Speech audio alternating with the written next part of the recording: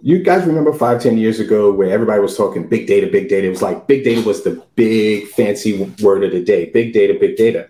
What we found out then was that the more data you pour into an algorithm, you only get incremental at a certain point. It's like the point of diminishing returns. It only gets your solution only gets incrementally better. Doesn't matter how much more data you pour into an algorithm, it's not going to have a smarter insight or a smarter solution.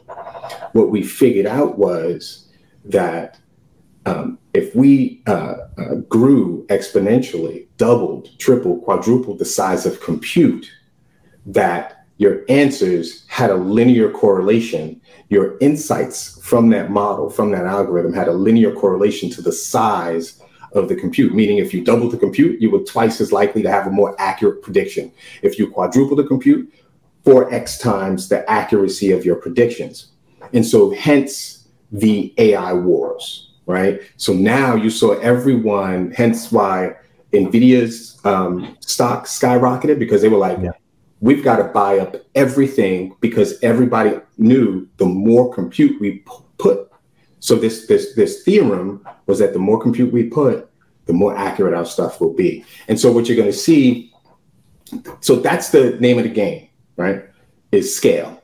And so what you're going to see is more accurate solutions, more accurate capability beyond ChatGPT. ChatGPT is one sliver of the AI story. That's a chatbot. It's some people refer to it as a stochastic parrot. It's one capability. There's tons of capabilities. Researchers in Netherlands, for the first time, raced drones upwards of accelerations of 5G for the first time. An all AI drone won that race, right? And so that is the result of accelerated compute and supercompute power being brought to these models. So it's essentially, Rashad, it's sky's the limit right now. The prevailing wisdom is the more compute you bring to the table, the smarter whatever it is you're trying to do will be. Yeah, and that can become something dangerous, right? The smarter it becomes, the less we have over control of it. So you brought up the term AI wars. So let's talk about the AI wars. You see these companies, you brought up OpenAI, they've partnered with Microsoft. We've seen Amazon and Anthropic. We see NVIDIA working with all of them. We see Foxconn.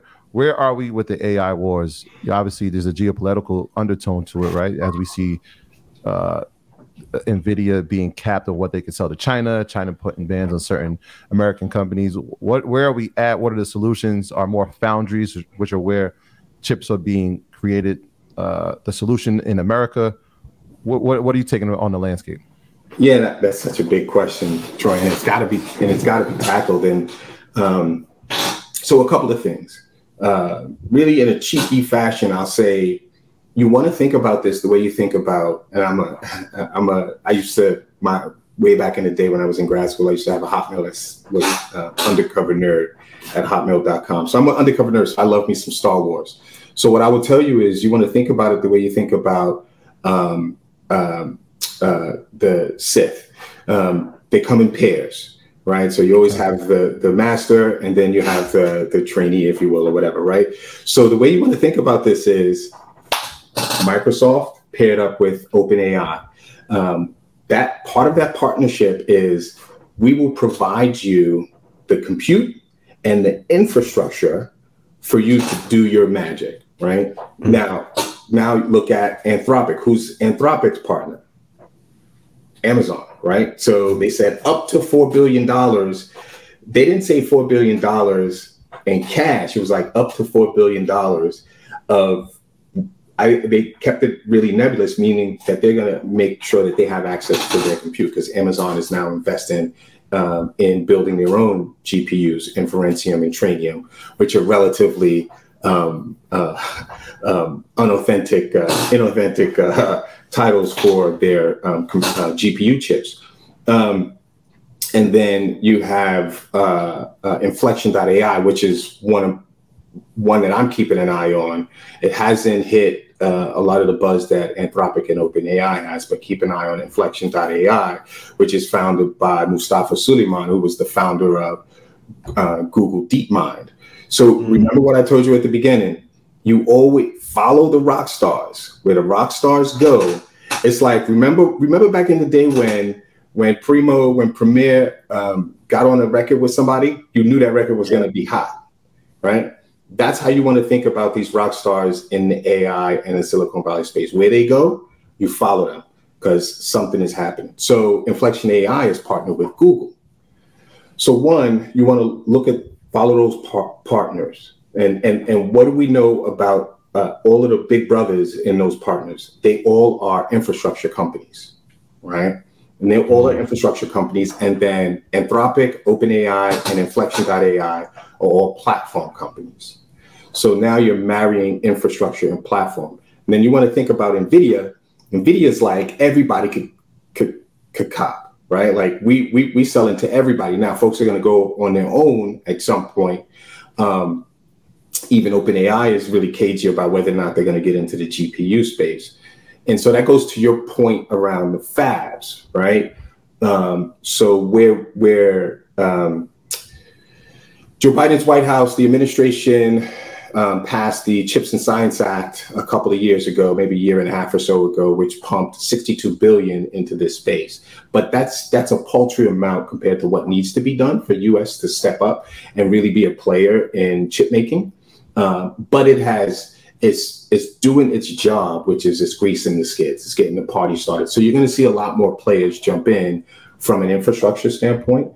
And when you have more infrastructure, you're going to have more platform capability as well. So it's right now, the Chips and Science Act is feeding the frenzy. The infrastructure entities are feeding the frenzy. And so, we'll sit back and see over the next few months who comes out ahead. Who do you think, well, tell me what applications do you see in the military and defense space for AI? Because, of course, we have a geopolitical issue with all the wars. But I think one of the areas that's been most underdeveloped at scale has been our defense. What applications do you see there? And what are your thoughts on China's desire to take over Taiwan and capture TSM? All right, so a couple of things, really important things that you mentioned there. So on the defense side, I think where we're struggling right now is on cybersecurity.